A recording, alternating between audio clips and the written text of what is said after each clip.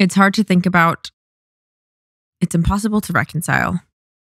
And there are no excuses. Here are the worst places of Jack Kennedy.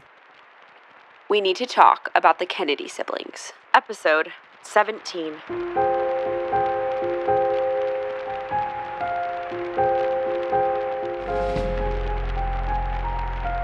Welcome to Blood and Business. I'm Bethany. And I'm Cassie. This is part 2 of Once Upon a Secret, My Hidden Affair with JFK by Mimi Alford. Or as JFK knew her, Mimi Beardsley. To my surprise, the president did remember me.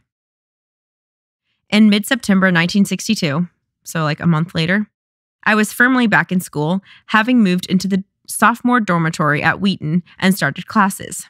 Within a week, I received my first phone call from Michael Carter. Even with all the meetings and the public appearances in his day, President Kennedy was known to average 50 telephone calls a day. She's in that weird part of adulthood where her parents are still controlling her life. Like her parents are like, you have to go back to school. We're paying for it. And she still feels like she has to say yes. Yeah. But then she's also making adult decisions. Right. For her own life. And yes, it's just that age is just so freaking gray. He called me in the evening when he knew I would be in my room and presumably when he was alone. There were no phones in our dorm rooms. However, we received calls on a house phone in a closet on the first floor. The president would call that number. The president would call the dorm public number shared by every girl in the freaking building. In the crud. So the girl who was in charge of answering the phone, the like RA or something, would yell out the caller's name, and then the girl who the phone call was for would just come walking over and answer the phone. The president's Boston pronunciation of Carter sounded more like Carter. And that's the name that would be broadcast down the hall. Mimi Beardsley, Michael Carter for you. Carter. Amazingly, no one ever recognized his voice. So it's like, amazingly, insane, because who would ever think exactly, the president is calling He's insane, but he's not. He's freaking completely rational, and he knows exactly who he is. You know? Yeah. He's like, yeah, no one would ever think that the president is calling this like dormitory at Wheaton College in Connecticut. Yeah, and Gloria Swanson's kid is not with you, Pat Kennedy. That's hilarious. Yes. He had a keen sense of what he could risk, how far he could push his behavior, and at what point he would be legitimately vulnerable or exposed. His survival instincts must have told him that no young woman would suspect that a man named Michael Carter on a dormitory phone could possibly be the president of the United States. The president would pepper me with a million little questions over the phone as if he had all the time in the world. What were the courses I was taking? Were the teachers good? What was I reading? Were the girls interesting? What did they talk about? What did I have for dinner? It was so like him. In temperament, he was an inexhaustibly, relentlessly curious man. He would poke and prod anyone, from cabinet members to assistants, who could supply him with fresh information, a bit of news. He just gets what he can get from anyone at any time. You can say no, or you can give me a bit of gossip. Evidently, that insatiable curiosity extended to the sophomore class at Wheaton. My stories about college life seemed to amuse him. He always listened patiently, was never curt with me, never sounded unengaged. He acted like he had all the time in the world for my stories. When he asked specifically about my social life, I resisted the urge to sound more interesting and make up dates with young men that never happened. The truth was, I still didn't have a social life. A couple of blind dates here and there, but nothing that made a lasting impression. What college sophomore could stand a chance against the president? Perhaps he enjoyed talking to me precisely because I was so young and naive. We didn't talk politics or national security or news of the day. I didn't bother him with questions about life in the White House or his plans for the weekend. I simply talked about my life and its simple day-to-day dilemmas, dealing with a difficult dorm mate or a dull teacher. And he seemed to find some relief in this. When can you come to Washington? The president inevitably asked at the end of each conversation. I would pull out my calendar and we would make a date. From there, Dave Powers would handle all of the arrangements. A car service would pick me up at my dorm. This is freaking nuts. A car service from the president himself would pick this chick up at her dorm and drive me 3 hours to LaGuardia Airport in New York to then fly to DC for the weekend. Wait, where's her school? I wasn't even thinking about how far it was. Connecticut. So she literally has a car service come pick her up, drop her off at the airport. She takes a flight to DC. And then they pick her up at the airport. Like, this is... And how often a do you trek. know? A lot. It's like the lady said on the boat. Yeah. You're going to be 25 and you're not going to have a life. Yeah. Because you're spending it on something that has no future. Yeah, she's not building lasting relationships. No, and most affairs do not end up where... I would guess that, yeah. And that's the thing about illicit affairs and clandestine meetings and longing stares. Also, it's the Taylor Swift lyric that you quoted last episode that you showed me colors. You know, I can't see with anyone else. It's like because no college student is going to be freaking. It's not just that. JFK. It's also the president. The president. All affairs are the excitement, the thrilling, secrecy, because it's illegal, forbidden, and you can't recreate that in a healthy relationship. Healthy doesn't feel toxic. On the way down, I would catch up on some school reading and stop at a beauty parlor in Rhode Island to have my hair washed and combed out while the car waited. What? When I arrived at LaGuardia, there would be a prepaid ticket waiting for me at the Eastern Airlines shuttle desk, and after landing at National, now Reagan, Airport in Washington, I would be greeted by a driver holding a sign reading Michael Carter. Off we'd go to the White House. I think of this image often, 50 years later. Me in the backseat of a black limousine in 1962, catching up on homework, shutting out the fact that I was 19, on my way to the nation's capital for the purpose of hopping into bed with the president. That kind of duality was so like me then. The obedient daughter running through her checklist of things to do, no matter what else was happening around her. I guess I knew a little bit about compartmentalizing too. Only when I was in the limousine on the way to the White House did my thoughts turn to the president. Although I still didn't wear any makeup or lipstick, I'd rehearse an item or two that I wanted to share with the president. The quote, White House fever that had me want to abandon college for a job in Washington had not dissipated. It was simply hidden away, a big secret that I couldn't share with anyone at Wheaton. Oddly, my trips to Washington never raised any suspicion among my friends at school. The college insisted that all girls sign out in a logbook at the front door of the dorm whenever they left campus, indicating where we were going, where we were staying, and when we planned to return. My teachers and the dean of students were so impressed by the White House as my destination that they never questioned where I was going to stay. If anyone asked, I'd tell them I was staying with a girlfriend in Georgetown, adding that the White House press office always needed extra help on the weekends. While the part about the White House needing help may have been technically accurate, it wasn't true for me. I rarely visited the press office on my trips there. I spent my time in the residence. And did people see her, like, going in and out? Like, everyone knew. It seems like she did not try to hide it at all. On my second date trip to Washington in October 1962, I was greeted on Saturday afternoon by a president who was not his usual ebullient self. He was tense and quiet and preoccupied with dark bags under his eyes, and for the first half hour together, I wondered why I'd been asked to come down to be with him. That night, he was distracted and on the phone constantly. He had a lot on his mind.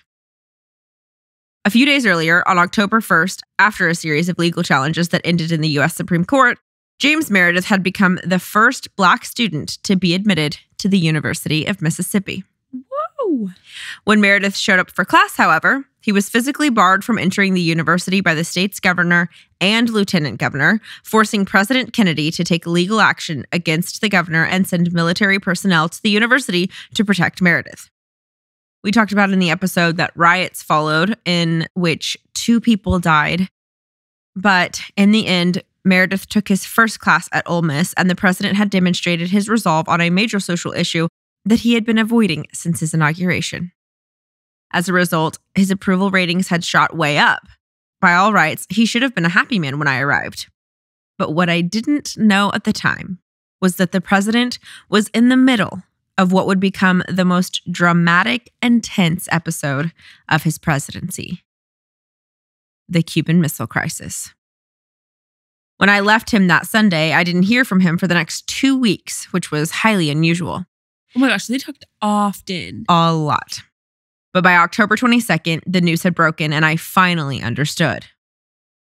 This may have been the first time I thought of President Kennedy in historical rather than personal terms. In this moment, he wasn't my lover. He was the man with the nation's security in his hands. That night, I called the White House, and the switchboard operators, who knew me well by that point, put me through to Dave Powers. He was clearly under enormous stress and didn't have time to talk. Quote, "None of us knows what's going to happen, Mimi," he said curtly. "I'll get back to you closer to the weekend." The next 4 days passed in slow motion. The Cuban Missile Crisis, as it became known, was all over the news, creating deep concern in some quarters and outright hysteria in others.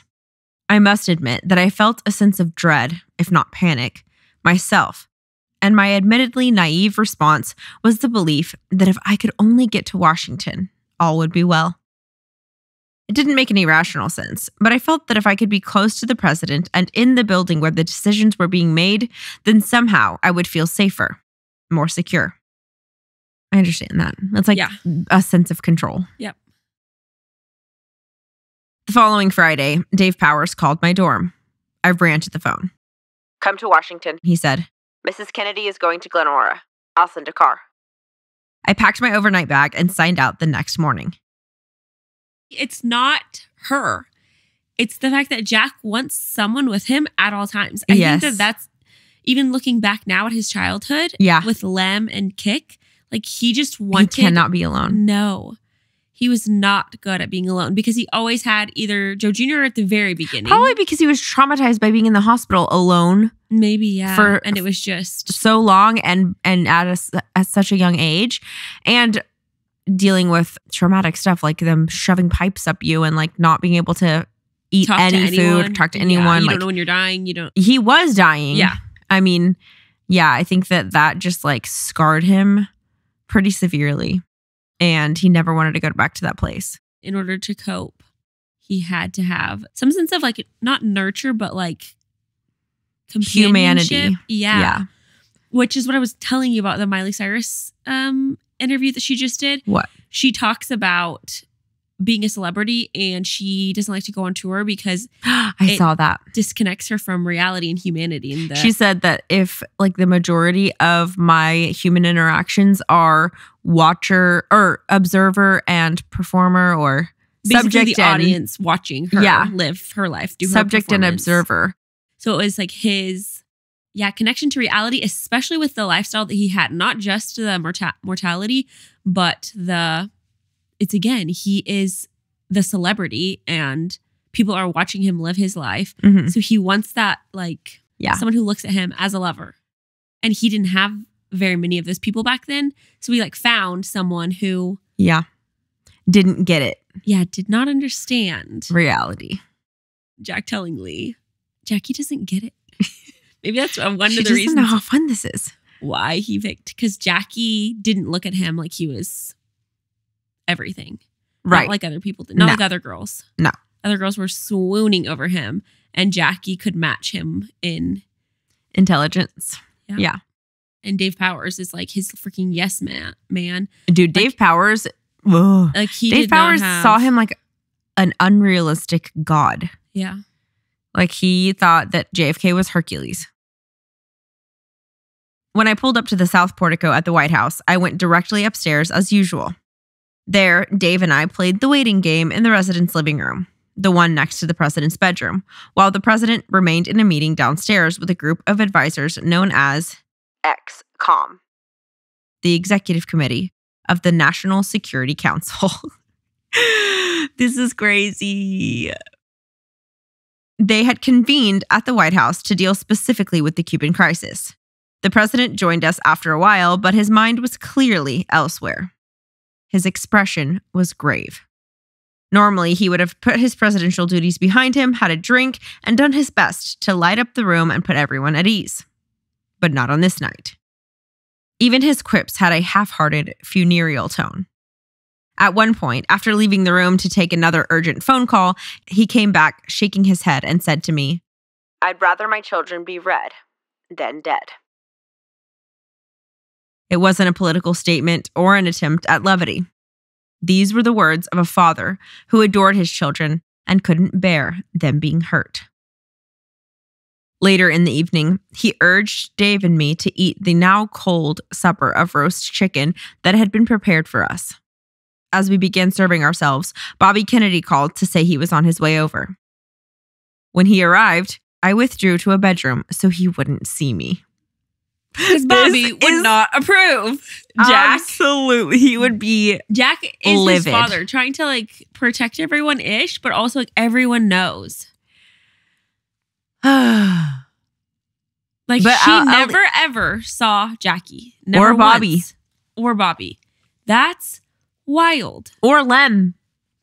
Lem didn't do his bidding for him.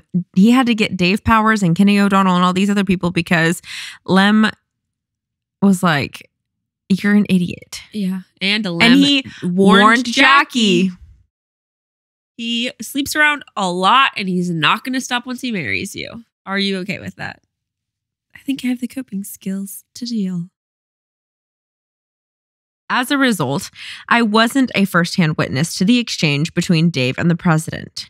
As reported in Richard Reeves' 1993 biography, President Kennedy, Profile of Power, which perfectly encapsulates Dave's role as first friend. Evidently, as they talked, Bobby was painting a gloomy end times picture of the crisis, while Dave just kept on eating. Oh, so everyone stayed except for she just got straight up her. Yeah. I thought both of them. She just shouldn't let the be brothers there. Talk. She just should not. She shouldn't be there. She shouldn't be there. It's almost like she shouldn't be there. Hence the 40-year-old woman being like, "Listen, kid. Yeah. You shouldn't be here." "God, Dave," the president said, "the way you're eating up all that chicken and drinking up all my wine, anybody would think it was your last meal. The way Bobby's been talking, I thought it was my last meal," Dave said. When the president and his brother went back downstairs to yet another ExComm meeting, Dave filled me in on what was going on. The president was confident, much more than Bobby. Who would have guessed that? That the crisis could be peacefully resolved. He had just sent a letter to Khrushchev offering an end to the naval quarantine and a promise not to invade Cuba if Khrushchev removed the missiles. Now he was waiting, along with the rest of the world, for the Soviet premier's reply. That I was present at all in the residence on that evening strikes me now as surreal. God knows I didn't belong there. Oh, wow. And end of the story. That's all you need to know. We're all on the same page. That's it. It all makes sense. Glad we see eye to eye. God knows I didn't belong there, but it was intoxicating. At that moment, I would rather have been there than anywhere else on earth. But the Cuban Missile Crisis taxed the poise of even the great compartmentalizer. Although our get-togethers were always quite sexually charged, it wasn't to be on this occasion. Dave and I waited up longer for the president, but his meeting dragged on past 11 o'clock, so I decided to go to bed. I was asleep by the time he finally came upstairs again. He unwound that night by watching Roman Holiday with Dave. It pisses me off that she's like, "I'm so glad I was there." Shut up, you don't belong there. Get out. No? She's being honest.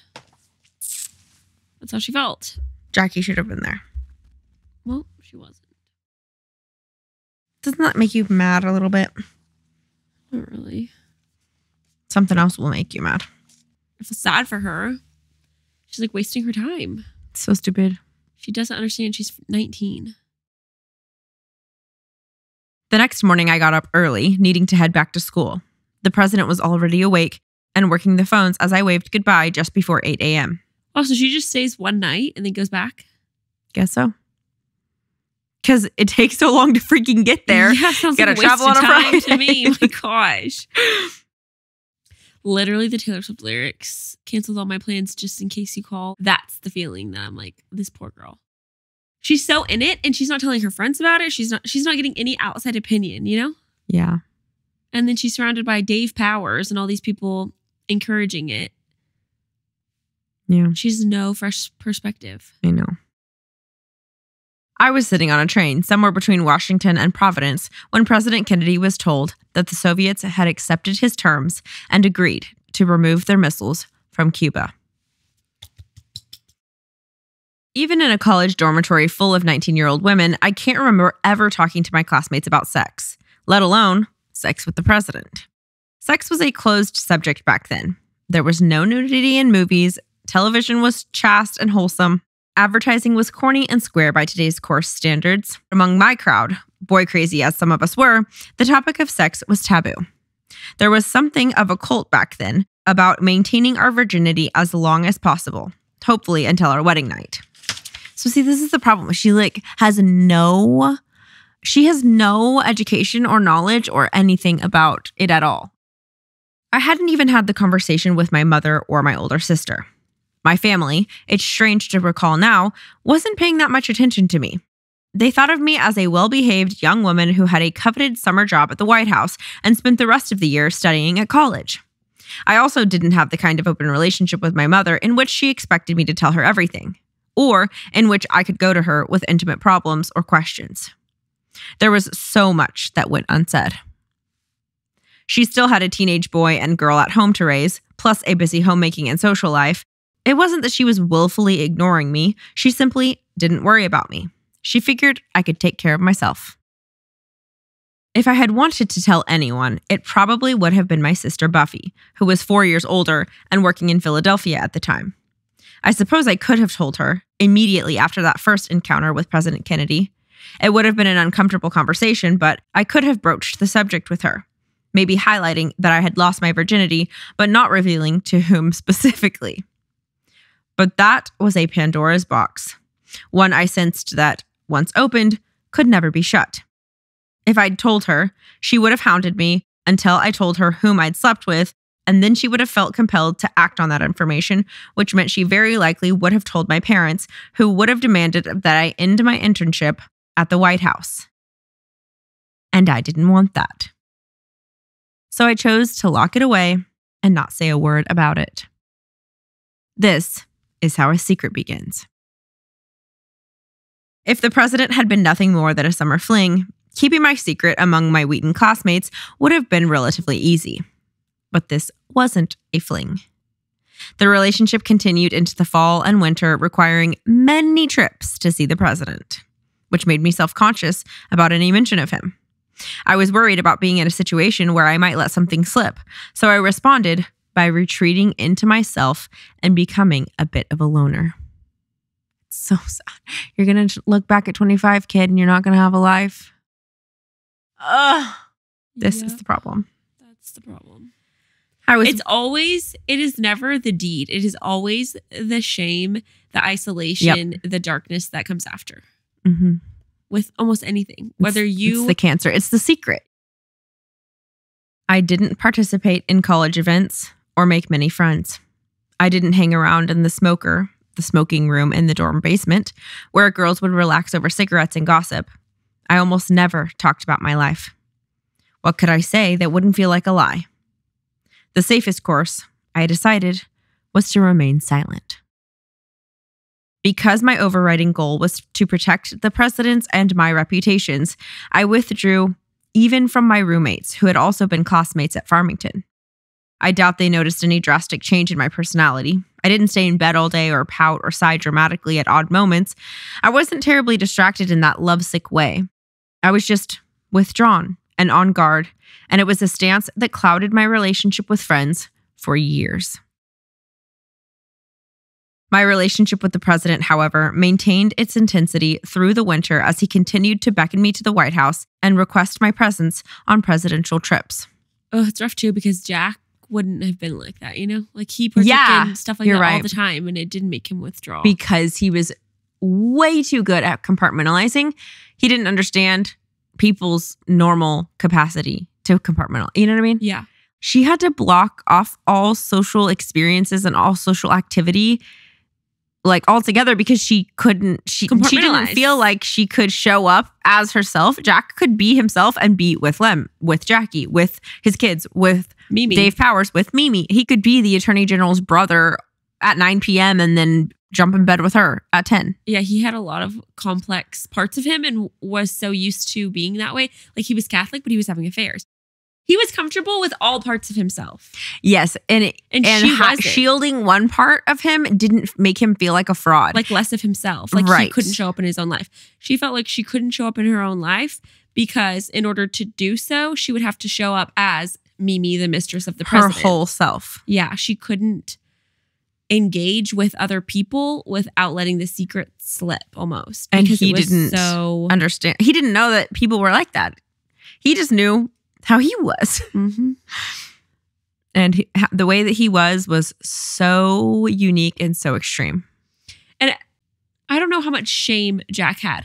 Because it's like the different versions of him, every part of him, every quote unquote bad or negative part of him, he was okay with in different settings. Does that make sense? Mm-hmm. Like, and whereas Mimi or normal people, when we have something that's super shameful, it's like we can't let that meld with our because view of his opinion. Because he knew that for himself, his affairs were perfectly fine.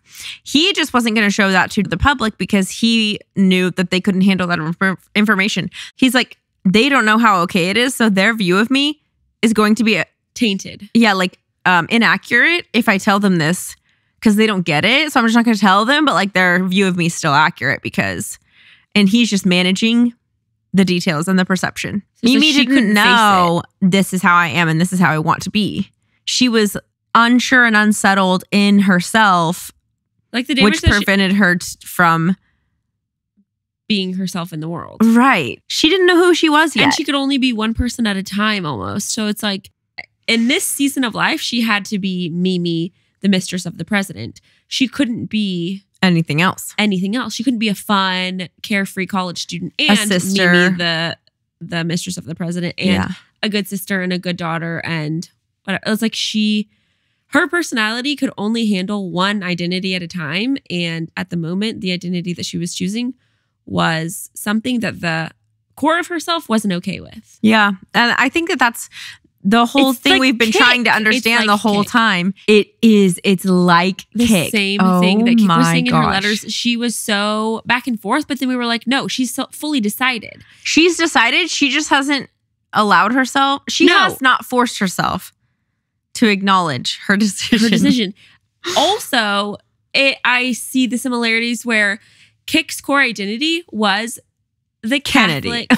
Kennedy was the Catholic kid. Yeah. She was the quote unquote eldest. The golden girl. Mm-hmm. Joe Sr.'s favorite. But she was a 7 on the inside. And so that was always fighting her perceived identity.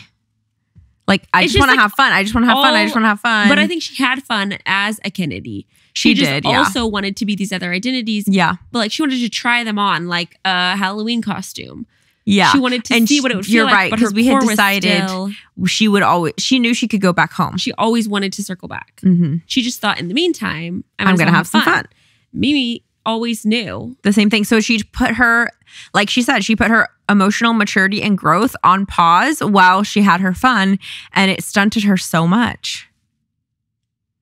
It cost her so much time. Mm-hmm. Your life slips away so much faster than you think it will. Mm-hmm.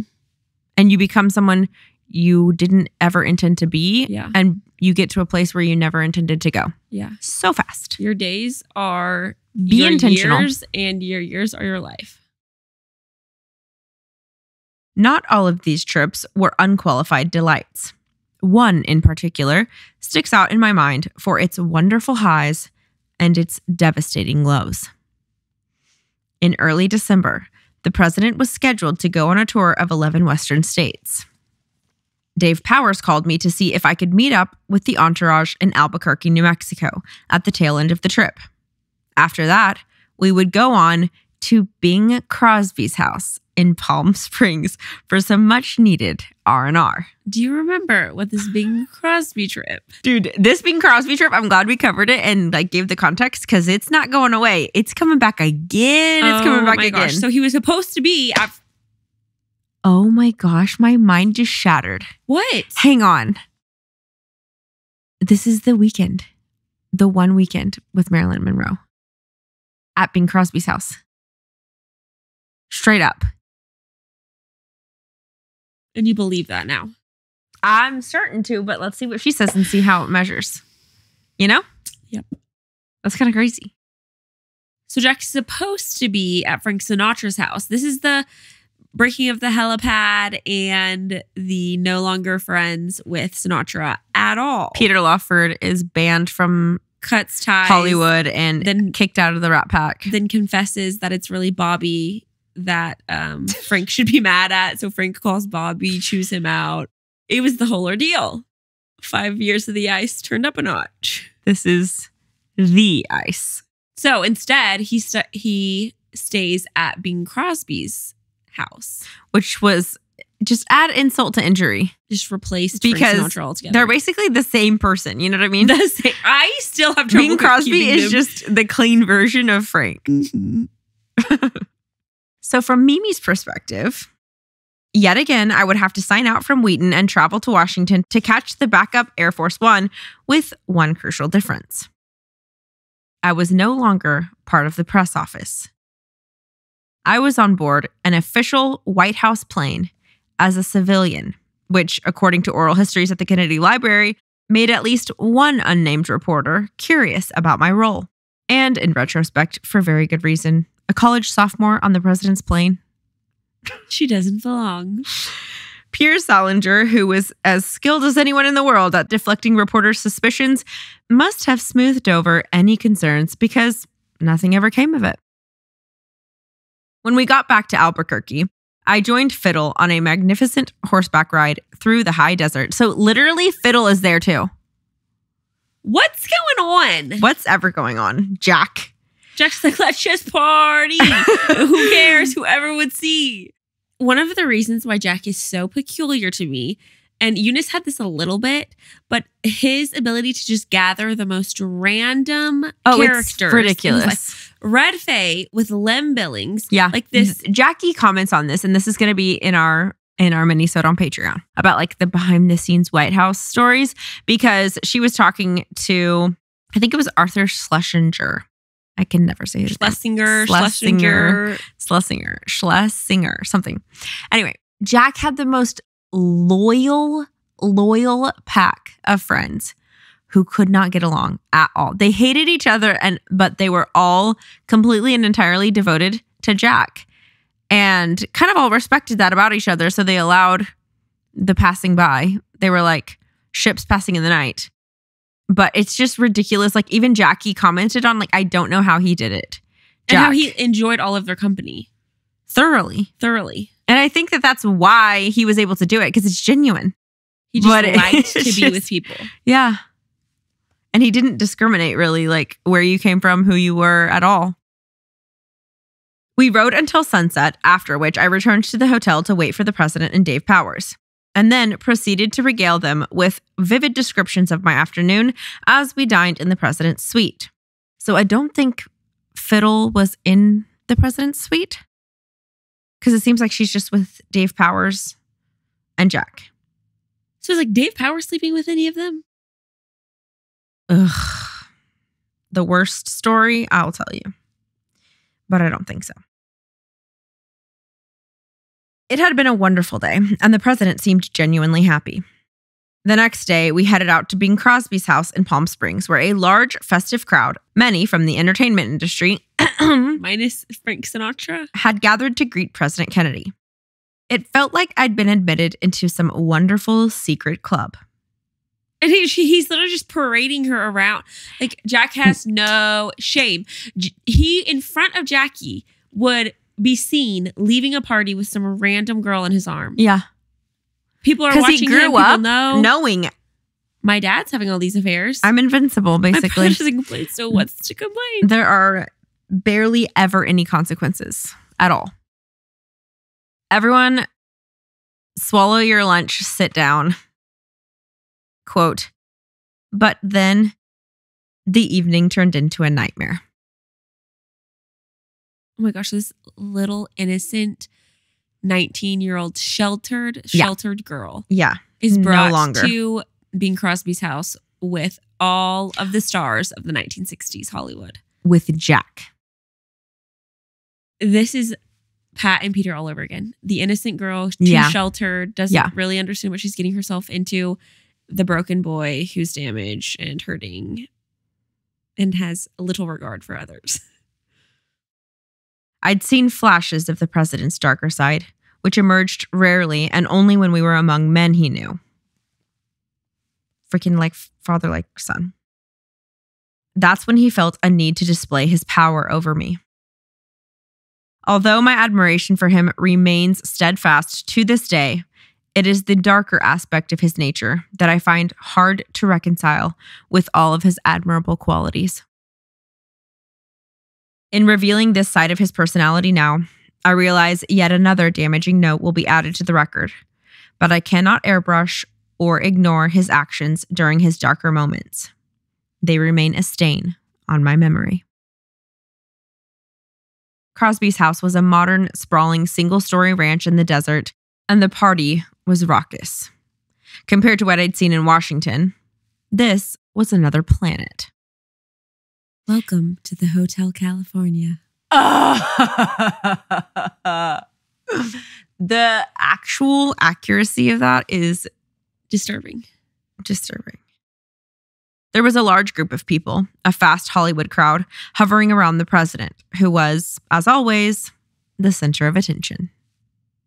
I was sitting next to him in the living room when a handful of yellow capsules, most likely amyl nitrite, commonly known then as poppers, was offered up by one of the guests. The president asked me if I wanted to try the drug, which stimulated the heart but also purportedly enhanced sex. I said no. But he just went ahead and popped the capsule and held it under my nose. So he opened it so she breathed it in. Forced her to take it. The president, with all of his ailments, was accustomed to taking many medications and was reported to rely on amphetamines for energy. But he didn't use the drug himself that evening. I was the guinea pig. Oh my gosh. Within minutes of inhaling the powder, my heart started racing and my hands began to tremble. This was a new sensation and it frightened me. I panicked and ran crying from the room, praying that it would end soon, that I wasn't about to have a heart attack. Dave Powers, bless him, ran after me and escorted me into a quiet corner in the back of the house. Oh my gosh, and she's in a house with a bunch of strangers. People who are twice her age and are strangers. She shouldn't be there. She should not be there. That is traumatic because you feel so unsafe. For sure, yeah. The only person physically that you thought was unsafe. Safe, yeah, your life is being threatened. Yeah. You're being drugged in a house with a bunch of strangers that are taking drugs. Actual trauma. What can you do? You are at least a plane ride away from anyone else you know and trust. Any sort of safety. Yeah.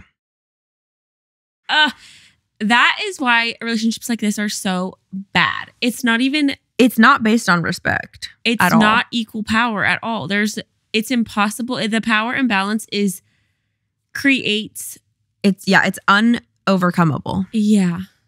Because he has such the upper hand. I mean, this whole time he's dictating when she can come visit him. Yep. He's dictating when they can be a couple and when they can't. He's the one calling her all the time. Where they can be seen, who they can be seen by. Yeah, she calls some random person who connects her to Dave Powers, who then gets to dictate whether or not she gets to talk to him. And the evening turned into a nightmare. But it's just exposing what's already there. Yeah, exactly. She has no power in this relationship. Yep. And even just the power imbalance with how obsessed she is with him and how Jack... insignificant she is to him. Yeah. As much as he likes being around her and enjoys her company. Yeah. It will not faze him if she never speaks to him again. And this relationship dictated her whole life. Her whole life revolved around this. And that is why you know thyself. Know thyself. Jack knew he could handle it. And he was perfectly fine taking the risks and doing all the things. Because to him, they were not catastrophic. The consequences were insignificant. Yes. And for her, they were life-altering. She was just too young to understand that yet. And with how immature and emotionally stunted the Kennedys were, they were fairly street smart. Like, they understood life at a really young age. Yeah. They could detect when and where things mattered. And like who was in charge, who has the power here. They knew that. Well. They also knew we are Kennedys. We have the power. We need the power. We will have the power. So the power is ours. So Kik wasn't going to get herself into a situation like this, like an abusive power imbalance. She might get on a plane and crash, but okay, ready? No. I know you're not. I didn't spend that night with President Kennedy. Did you just hear that? Mm-hmm. I think J. Randy Terribelli has done his research. And this is where our red string crosses each other. This is the night Jack may or may not have been with somebody else whose name started with an M. A double M. A dame by the name of Marilyn Monroe. Literally, you have no idea how much investigating we are going to do. So just tuck this one away. Put it in the back of your mind. Bing Crosby's house. Mamie did not see Jack that night. Okay? I didn't spend that night with President Kennedy. He was staying in a suite now known as the Kennedy Wing, with its own private entrance on one side of the Crosby property. Was he alone? I do not know. For the first and only time since I met him, I was relieved not to see him. Wow. And fell asleep in one of the guest rooms. This wasn't my first dark moment with the president, however. He had been guilty of an even more callous and unforgivable episode at the White House pool during one of our noonday swims at the end of the summer. I don't want to read this. Oh, no. Okay. Dave Powers was sitting poolside while the president and I swam lazy circles around each other, splashing playfully. Dave had removed his jacket and loosened his tie in the warm air of the pool, but he was otherwise fully clothed. He was sitting on a towel with his pant legs rolled up and his bare feet dangling in the water. The president swam over and whispered in my ear. "Mr. Powers looks a little tense," he said. "Would you take care of it?"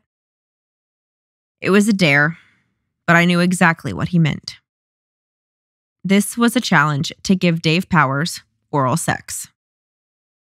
I don't think the president thought I'd do it, but I'm ashamed to say that I did. It was a pathetic, sordid scene, and it is very hard for me to think about today. Dave was jolly and obedient as I stood in the shallow end of the pool and performed my duties. In the pool. He knew the power that he had over her because he was testing it right then and there. The president silently watched. Much as I try, I cannot bring back anything, any emotion or thought from that episode that would begin to explain why, without hesitation, I obeyed the president's command. Perhaps I was carried away by the spirit of playfulness I felt around him. Perhaps I was in thrall to his charm and authority. No doubt, some of this had to do with my own insecurity and my need for his approval. A part of it also has to be that the three of us felt close to one another, in the way that co-conspirators feel connected to the people they're conspiring with. Dave Powers and I were umbilically linked to each other in our devotion to President Kennedy and in the illicit relationship that Dave had played an essential role in fostering. And now, the man who engaged our complete loyalty had gone too far. He had emotionally abused me and debased Dave. For what? To watch me perform for him and to show Dave how much he controlled us? Oh, I just ripped the book. I'm like, rip this part out. Truly. Get rid of that. I was deeply embarrassed afterward, and I climbed out of the pool and went to the dressing room. I could hear Dave speak in as stern a tone as I had ever heard him use with his boss. "You shouldn't have made her do that," Dave said. I know. I heard the president say. Why didn't he say that prior to? Because Jack knew he had him on a string, and he was right. He was the president of the United States, and it went to his head. He was a little boy with too much power. Yep. And having too much fun. Yep.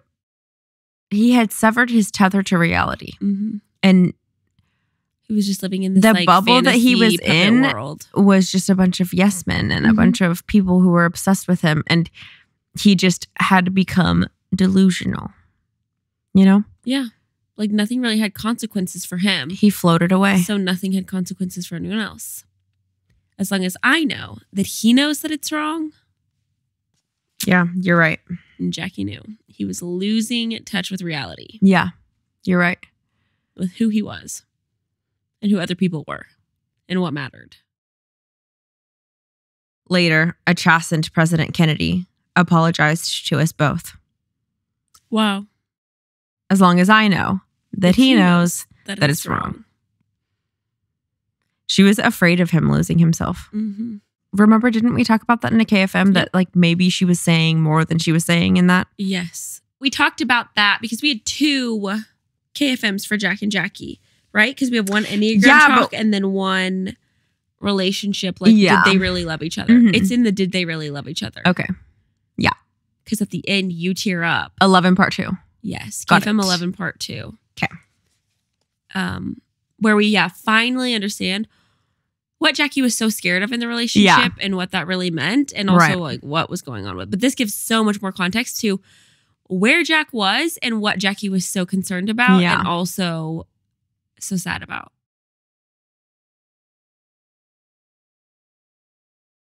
I have a deep well of affection for Dave Powers, who died in 1998 at age 85 after spending 3 decades as museum curator of the Kennedy Library in Boston. He was one of the most entertaining men I've ever met, and he was nobody's fool. He deftly blended his jovial personality with a serious win-at-all-costs commitment to President Kennedy. Richard W. Stevenson, who wrote Dave's obituary in the New York Times, captured him perfectly with this story. Asked once about the most difficult moment he had faced in politics, he replied with a story about forgetting to bring black shoes to go with Kennedy's blue suit in the Democratic National Convention in 1952, forcing Kennedy to make a televised speech in brown shoes. And after it was over, Mr. Powers said later, "To help him relax, I said, 'Mr. Senator, that was a brown shoe crowd if I ever saw one.'" That was the Dave Powers I knew. A man so devoted to JFK that he would be crestfallen when his boss had to wear brown shoes with a blue suit for a black and white telecast, but then could save the day and his dignity with a witty one-liner. But I also feel sympathy for Dave. I can only imagine some of the distasteful duties he had to carry out at the president's behest, because I know what he had to do when those duties involved me. Remember, this is before the whole Bing Crosby thing.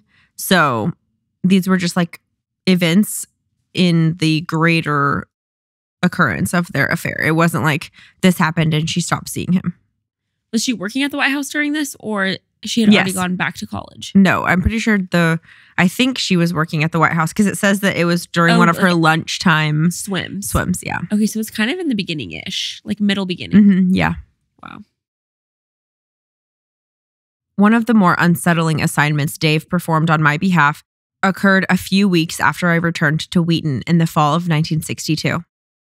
I was becoming increasingly worried that I might be pregnant when Michael Carter called. I told him so. I was worried, I said. My period was 2 weeks late. The president took the news in stride, but he shouldn't have been surprised. I knew nothing about birth control, and he never used protection with me. Either because of his Catholicism or recklessness, I could never be sure. What in the world? An hour later, Dave Powers called the dorm and put me in touch with a woman who had information about a doctor in Newark, New Jersey. Abortion was illegal then, but if you had cash and a connection to a sympathetic doctor, you could obtain one fairly easily. I called the woman, identified myself, and received the name and number of the doctor. Dave must have had someone, at least once removed from him, alert her to expect my call. Any link between President Kennedy and an abortion doctor would have been explosive. Even the docile White House press corps couldn't have averted their eyes from that story. That was pure Dave Powers. He handled the problem immediately and with brute practicality. There was no talk about what I wanted or how I felt or what the medical risks of an abortion might be, which was just as well. Whenever I tried to sit down and take a deep breath and run through my options in my mind, my screen went blank. I didn't have the tools to face my situation rationally, and with no one else to talk to about it, I slipped into a state of high anxiety. In the end, it was a false alarm. I never contacted the doctor in Newark.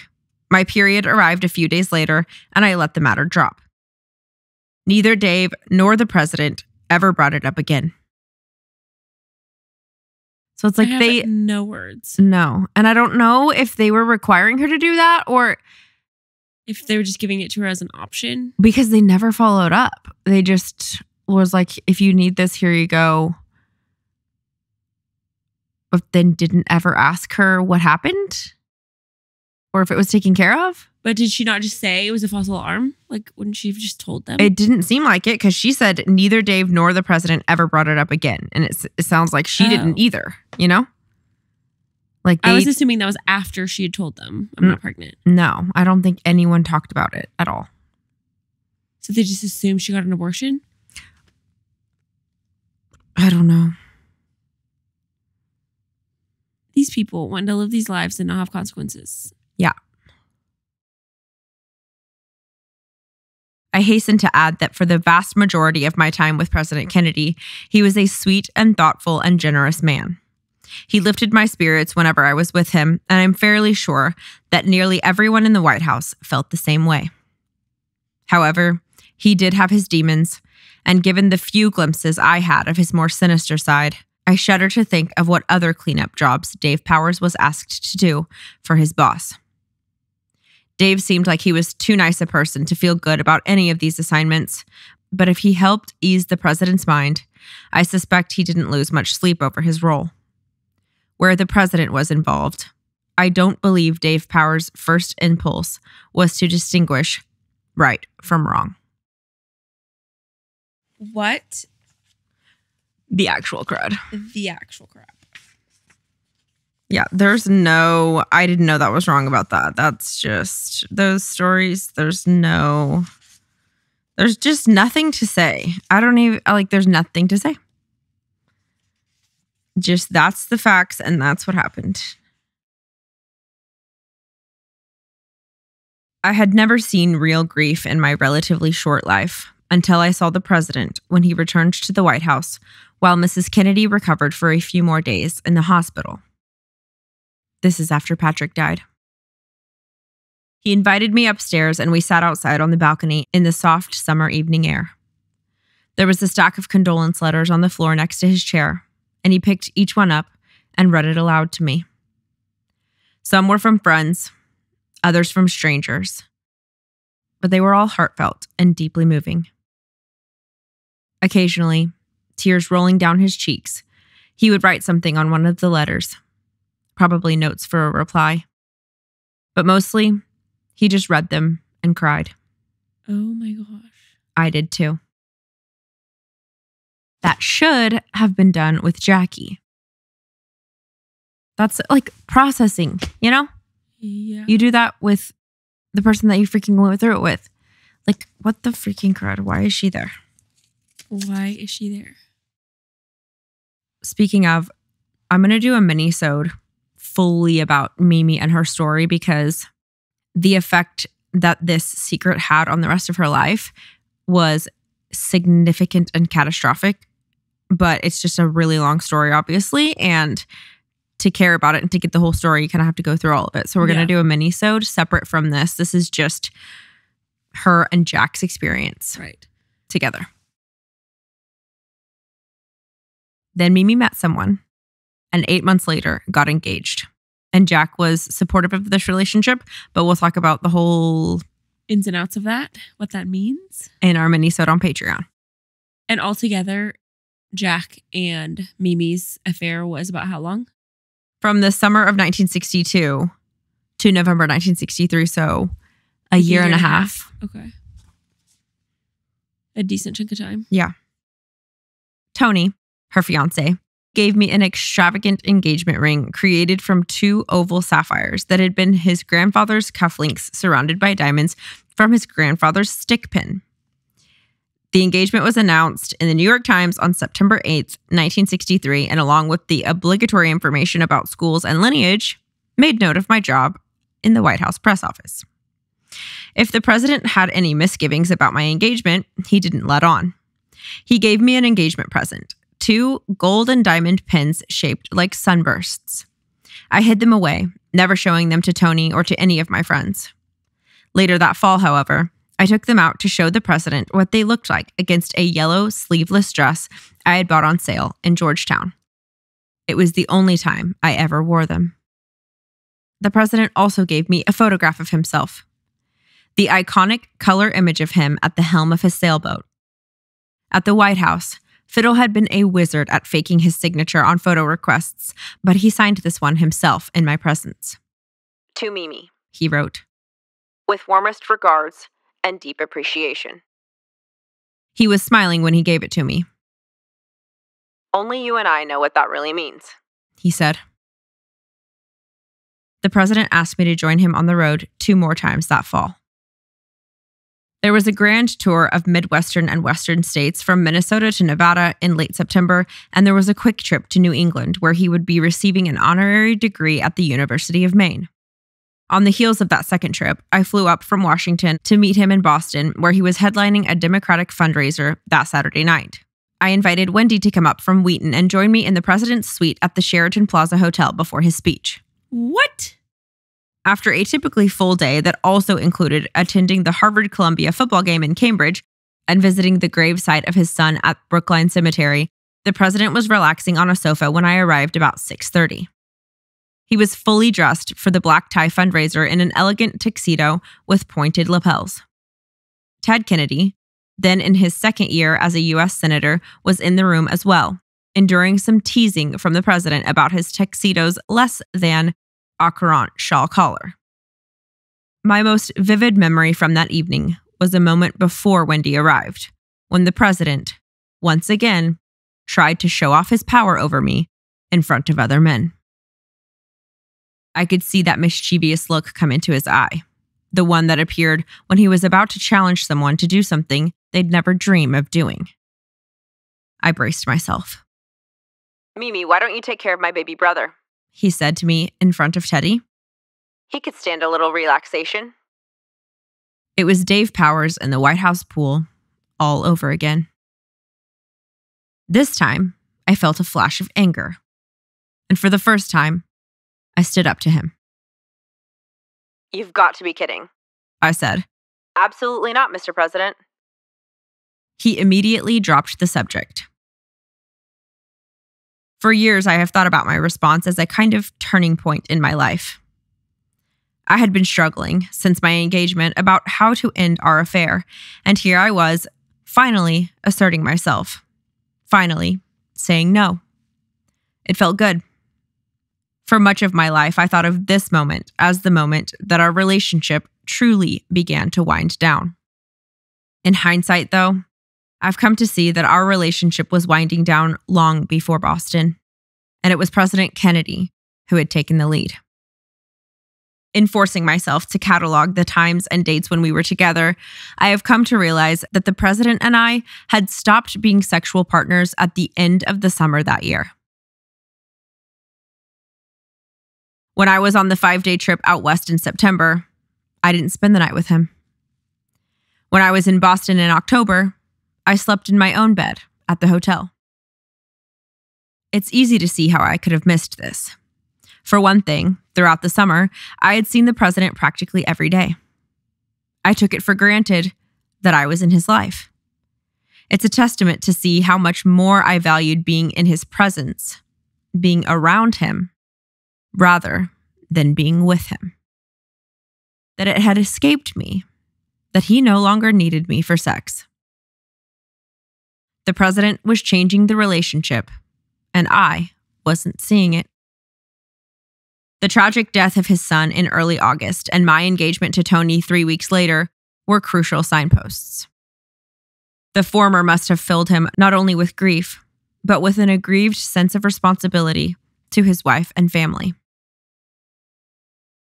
Even an irrepressible Don Juan like him might think it unseemly to continue his philandering ways when his family needed him so much. As for my engagement to Tony, it's conceivable that the president felt bad about continuing to sleep with me now that I was formally attached to another man.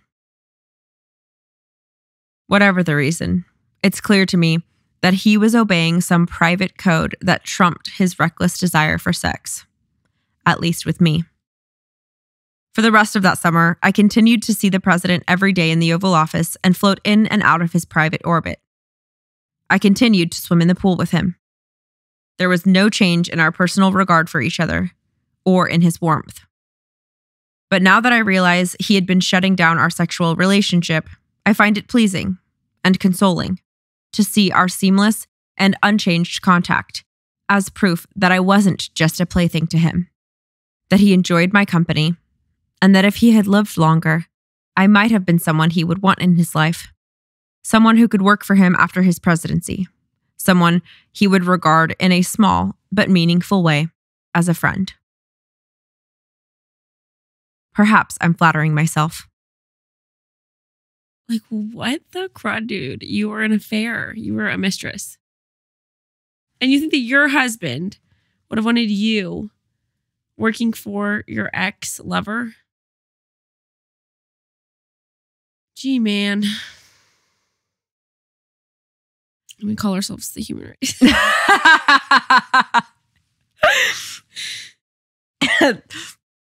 We have no further comments for this entire episode. Okay. That was that. Ready? People just cutting each other left and right, just hurting each other. The last time I saw President Kennedy was in New York City at the Carlisle Hotel. My wedding was scheduled for early January, and in late October, I moved home to New Jersey to deal with my bridal responsibilities, finalizing guest lists, sending out invitations, registering for gifts, and selecting my bridesmaids' dresses. I had been scheduled to take one last trip with the president before my wedding. I vacillated about going, unsure about how I could tell my parents that I had to leave for a few days when I had all of this wedding business to attend to.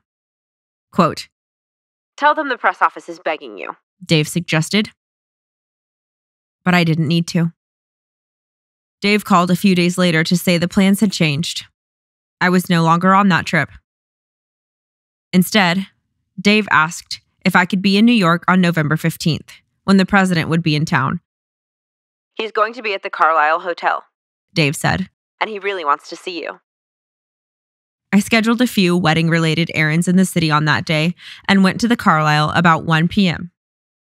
The Kennedy family owned a sprawling duplex penthouse on the 2 top floors of the hotel, one of the city's grandest. The penthouse was filled with sunlight and had glorious views of Manhattan, which was a nice distraction for me because, once again, I was stuck in a hotel playing the waiting game. I was about to leave when he arrived, and he said he had a wedding present for me. He reached into his pocket and handed me $300. Go shopping and buy yourself something fantastic, he said. Then come back and show me. $300 was a lot of money back then. I felt vulnerable carrying that much cash as I walked down Madison Avenue and turned east at 60th Street toward Bloomingdale's. I asked a salesperson to point me to the most expensive clothes, which turned out to be on the 3rd floor. Although I loved clothes shopping, I had never done it with the equivalent of a blank check. I'd never paid more than $50 for anything in my life, but I felt obligated to spend every penny of the president's gift. I finally settled on a light gray wool suit with a black velvet collar and a pencil skirt that stopped at my knees. It wasn't a very imaginative purchase, I admit. The president seemed a bit disappointed when I wore the suit back to the Carlisle to show him. I think he wanted me to buy something more daring, not a tailored wool suit, not something that was the definition of conservative. He took me in his arms for a long embrace and said, I wish you were coming with me to Texas. And then he added, I'll call you when I get back. I was overcome with a sudden sadness. Remember, Mr. President, I'm getting married, I said. I know that, he said and shrugged. But I'll call you anyway. Then I said goodbye, hopped in a cab, and took the train home to New Jersey. I was a little disappointed that I'd been dropped from the roster, but I understood why. Mrs. Kennedy had decided to go to Dallas with her husband.